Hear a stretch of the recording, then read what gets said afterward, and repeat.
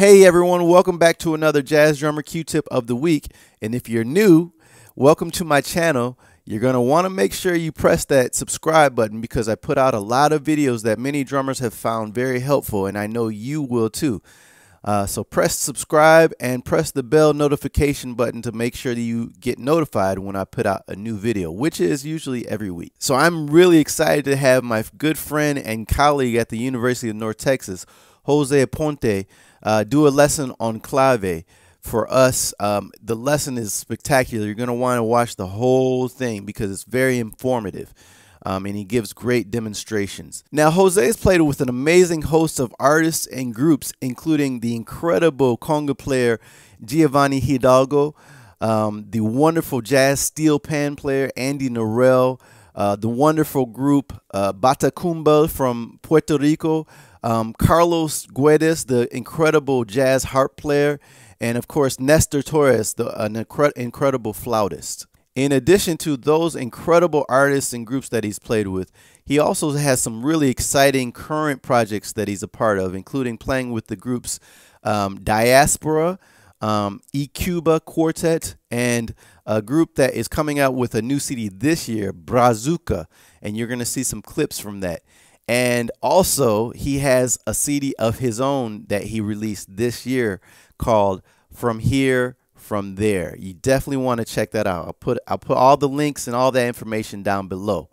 On top of that, he leads the Latin Jazz Lab Band at the University of North Texas. He directs the Brazilian ensemble, the Afro-Cuban ensemble, and teaches drum set lessons. This man is bad, and he's an incredible drummer, incredible artist, incredible percussionist, and a great person, great teacher. You're going to learn a lot. So you want to check out the whole thing, and learn about clave. Okay, so without further ado, here is the wonderful Jose Aponte.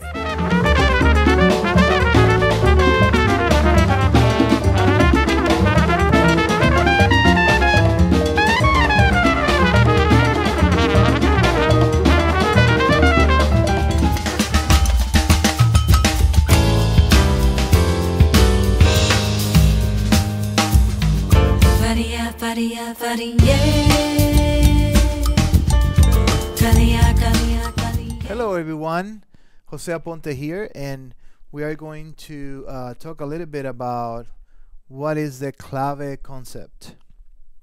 Clave is a flow that you have heard before. I'm going to play a little bit so you can see how it sounds like. 1, 2, and 1, 2, E, O.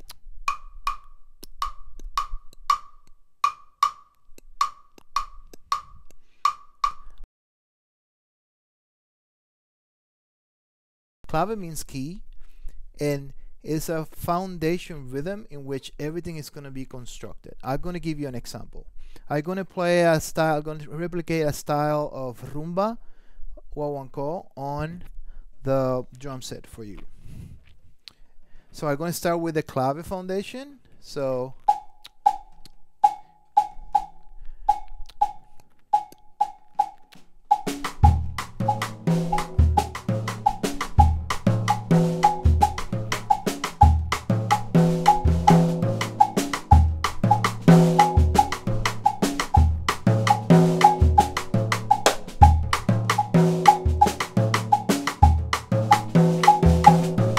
So what I'm doing there is a function of probably 4 or 5 people, right? And replicating that rumba feel, that rumba guaguanco feel into it. But if you notice, that base, that foundation is gonna determine many things. It's gonna determine where I place those voicings. It's gonna determine how I play in different situations in terms of improvisation. And it's going to determine functions. You know, this player do this in this side of the clave. These two sides. Let me talk about that a little bit. The 2 side and the 3 sides. Pretty simple. There's one side that have 2 notes. 1, 2, and 1, 2, E, 4, 1. 1, 2, 3, 4, 1, 2, and 3, 4, and 1, 2, 3, 4. Right? The 2 side and the 3 side has 3 notes. 1, 2, and 1, 2, E, O. 1, 2, E, 4, 1, 2, and 3. 2, 3, 4, 1, 2, 3. 1, 2, 3. That two rhythms in two-bar phrasing, it creates different situations. It creates tension and release. The two side is based on quaterno, 1, 2, 3, 4. So that two side is emphasizing quaternos. The three side, 1, 2, and 3, 4, and, or it's in the rumba case. In the song case will be 1, 2, and 3, 4. So 1, 2, and 3, 4 in the song clave. In the case, in the rumba clave case, 1, 2, and 3, 4, and, right? That actually delineates upbeats. So you have a situation of tension and release. So reviewing, you have a structure that is going to be the foundation, and then you have also a structure that is based on two approaches, downbeats and upbeats. There's also another situation that we're going to discuss later, which is you can place the three side before. You can go 1, 2, and 3, 4, 1, 2, 3, 4, 1, 2, and 3, 4, 1, or 1, 2, and 3, 4, and 1, 2, and 3, 4, 1. And you actually tell a Cuban to play clave, they never start with the two side. They always start with the three side. You go clave, okay, 1, 2, and 1, 2, 3, 1, 2, and 3, right? But when they start singing, you notice something that happens. 1, 1, 2, and 1, 2, 3, 4, 1, 2, and 3, 4. Yo me enteré que tú andas diciendo. You see how I enter after the three side? 1. Yo me enteré que tú andas diciendo que eres un palo, mi amigo Julián. So, where is 1? Right? If you listen to the melody, 1 for you will be when the melody starts, right? But they already start 3. That's called clave direction, and we're going to talk about that later. But I wanted to make you aware of it.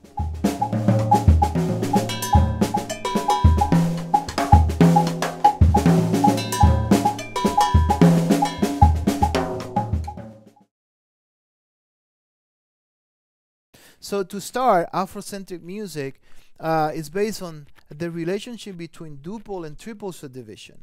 So what I mean by that is that you're going to have a pulse. So 1, 2, and 1, 2, 3, 4, 1, 2, right? You got that? And then to that pulse, you have two interpretations. You have the duple, and then you have the triple. So 2 notes per pulse, 3 notes per pulse. Duple,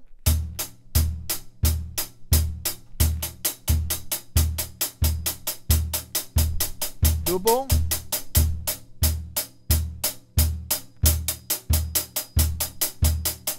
so that creates a tension and release again, right? And the approach of how music is going to feel. There's a very famous 6/8 feel flow that you probably know because you heard in a lot of jazz too, and it goes like this: 1, 2, 3, 4, 5, 6. 1, 2, 3, 4, 5, 6.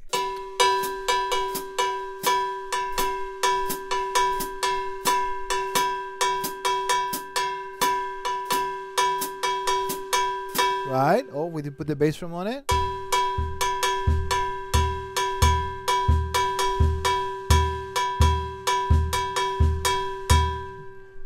That feel is used in bembe and many other styles, and that's what bembe is a Cuban 6/8 style, but that comes from Africa, and in Africa many nations tend to use that flow. So the story goes that with the influence of all these African nations, it's something very important to mention, they put it in one place, they start interacting with each other, and they start modifying this flow according into the circumstances, the cultural circumstances, and according to the music that they are being influenced by it, right?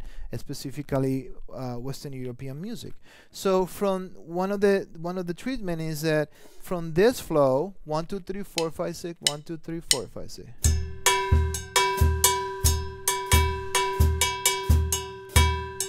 If you take that flow and you start eliminating the middle notes, you essentially had this.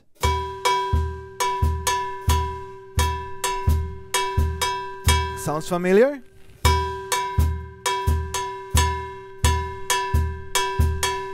So you have a clave feel or clave flow on triple subdivision.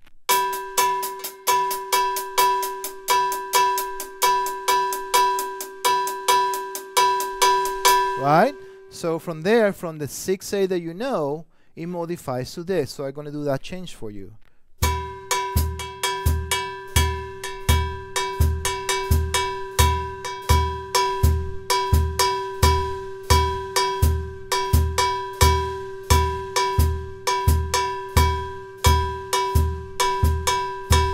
So you have an interpretation of clave, a triple triple subdivision interpretation of clave from the same pulse.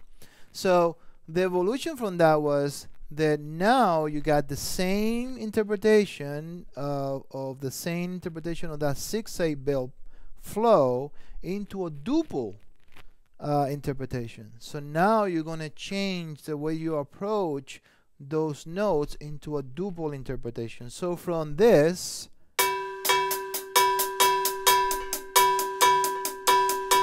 you go into the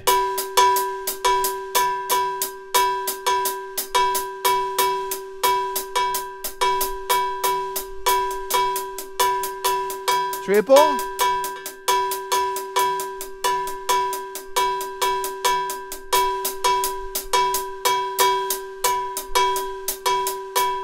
right? Now that is changed traditionally from this flow or this sonic texture of the cowbell, the metal texture, into a more 2/6 version of the sound of the wood sound of the clave. In this case, I'm going to replicate it with the jam block that I have here. So,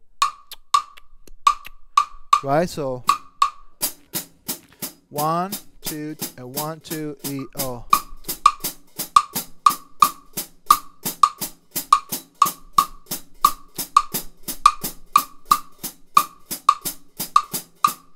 Right? There was another use that there was used also in a style called jambu, which is moved that anno 4 into 4, but it also was denominated, it was classified as son. The style of son or Cuban son uses this clave interpretation, which is moving that anno 4 to 4. So now instead of 1, 2, and 3, 4, and 1, 2, 3, oh. Now you got 1, 2, 3, 4, 1, 4, 1, 4, 1, 4, right? 1, 2, 3, 4, so see 1, 2, 3, 4, let's see.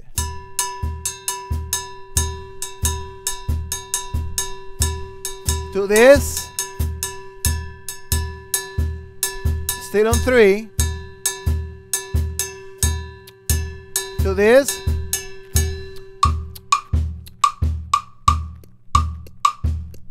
to this,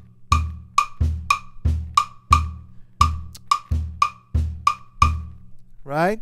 So it is not that it's 4 patterns or 4 claves. It's one clave concept. If you're playing something that is derivated from son, like for example cascara on son clave, then you can apply son clave on it. 1, 2, and 1, 2, 8, oh.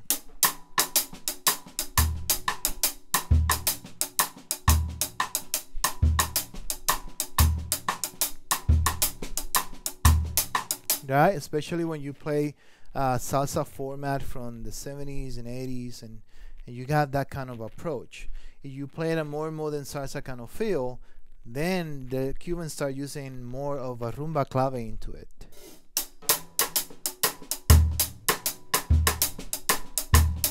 Right? So now you need to know a little bit of the repertoire, how to apply it too, right? So, but you can also use rumba clave if you're playing rumba. So the same example that I gave you. 1, 2, and 1, 2, E, O.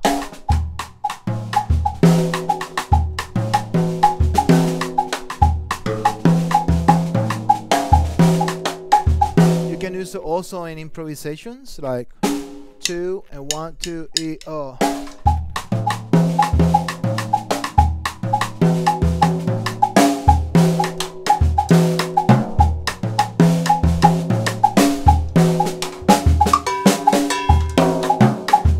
Right?